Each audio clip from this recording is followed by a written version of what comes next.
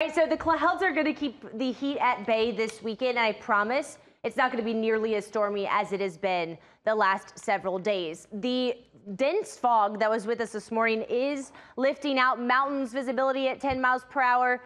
We're seeing the clouds lift out in Atlanta. Thomaston and Upson County still seeing some patchy fog, but I do expect actually the skies to begin to clear out. We'll begin to see those peaks of sunshine around the time you eat lunch.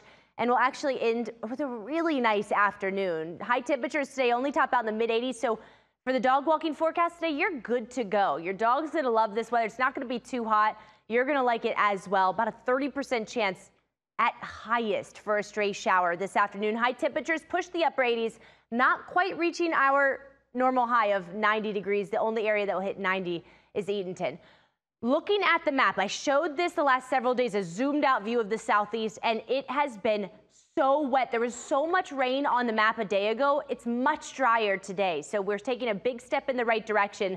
There is a cold front coming in from the north. It's called a backdoor cold front because it actually comes in opposite the normal direction, okay? It is going to bring North Georgia a heightened chance of showers. So if you live in the mountains, if you live in the foothills, if you live in anywhere from Gainesville, Lake Lanier up to the north, you're likely to see scattered showers this afternoon. Most other areas will remain dry today, okay? For Metro Atlanta, you're good to go for your evening plans. It looks pretty nice outside both today and tonight.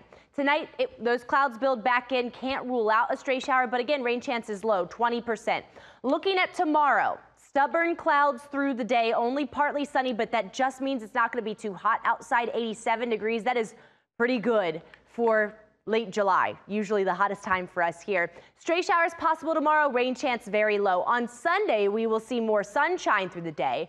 We will push the upper 80s, but we are going to see scattered thunderstorms in the afternoon. So let's show you your futurecast model. Here's tomorrow morning, and through the day, maybe a stray shower, coverage very low.